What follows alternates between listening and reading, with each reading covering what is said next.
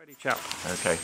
Right, welcome to Daniel's Mill. The name Daniel is a bit misleading. There's never been anybody actually called Daniel associated with the mill. The name Daniel comes from a corruption of the original name of the mill, which was Doinings. Doinings meaning in Old English apparently the people who live on the high ground. So it would have been a mill that served those people. And over the years that's changed to Daniel's. We believe that there's been a mill here possibly from Norman times, 1066 and all that. But for sure we know there's been a mill here from the mid-1500s, gradually been developed over the years, and the current state of the mill, as you see it now, dates from the mid-1850s, and the final bit of redevelopment that was done here was the installation of the large wheel, which occurred in 1854.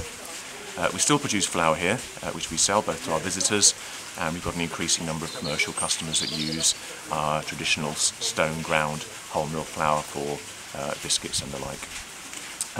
The wheel itself is made of cast iron. It was cast in Coalbrookdale and brought down the river in pieces and assembled in situ.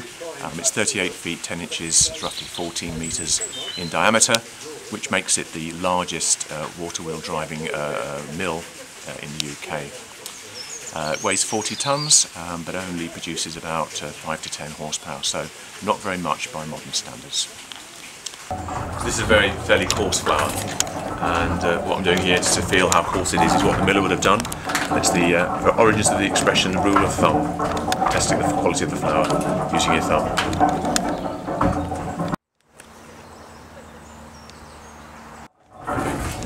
So here we can see a mark on the wall indicating the height of the floods in July 2007, when this part of the Severn Valley had some pretty horrendous flash flooding.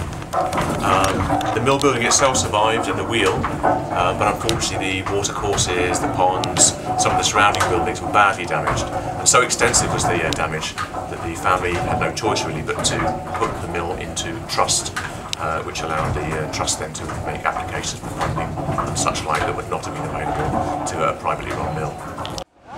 So bad?